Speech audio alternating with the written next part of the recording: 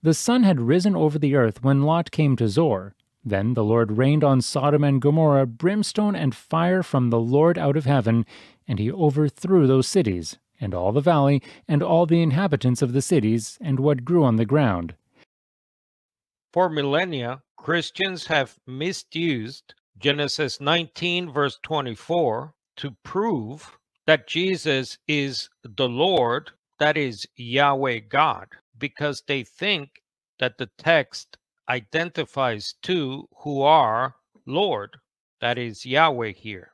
This view started with some of the earliest so-called church fathers, like Justin Martyr, writing around 150 AD, that the Son is the Lord who received commission from the Lord, that is, God the Father, who remains in the heavens.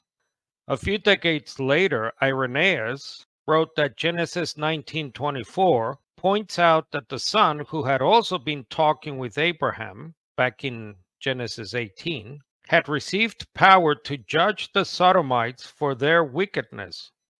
And Tertullian, writing in the 200s AD, claimed that this is a much more ancient testimony that we have here to prove the so-called deity of Christ. However, Genesis 19:24 is simply showing a well-known Hebrew idiom that appears throughout the Old Testament, where the name of one person is repeated. Back in Genesis 4:23, Lamech said to his wives, "You wives of Lamech." In Exodus 24, the Lord said, "Moses shall come near to the Lord." In 1 Kings 8:1, Solomon assembled the people before Solomon. In 1 Kings 12:21, Rehoboam came to Jerusalem and assembled all the house of Judah and the tribe of Benjamin to Rehoboam. In Hosea 1, the Lord said, "I will deliver them by the Lord." Zechariah 10, "I will make them strong in the Lord, says the Lord."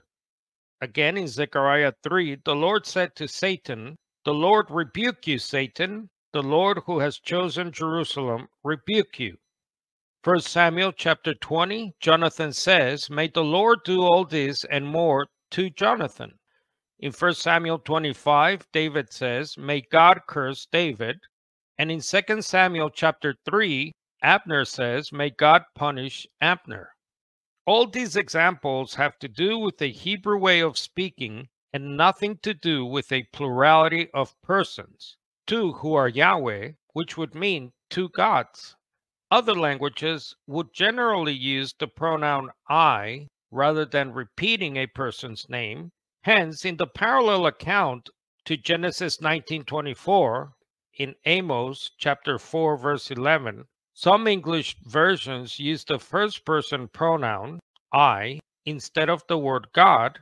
For example, here we have the NIV. "I overthrew some of you as I overthrew Sodom and Gomorrah." And the other accounts of the events of Genesis 19:24 do not repeat the divine name or the title God. In Isaiah 13:19, "And Babylon, the beauty of kingdoms, the glory of the Chaldeans' pride, will be as when God overthrew Sodom and Gomorrah." And Jeremiah 50, verse 40, "I will destroy it," that is the city of Babylon, "as I destroyed Sodom and Gomorrah and their neighboring towns." Of interest is the fact that some of the Protestant reformers did not agree with those early church fathers.